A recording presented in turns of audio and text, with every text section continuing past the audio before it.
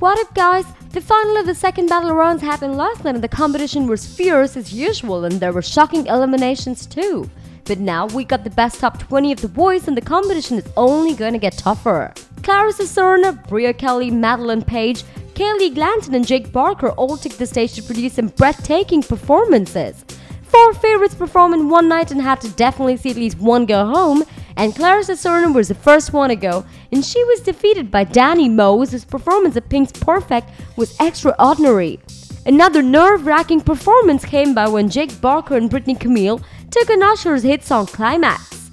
Yes, and Usher even said that he wanted to challenge himself when he put this song on his own record.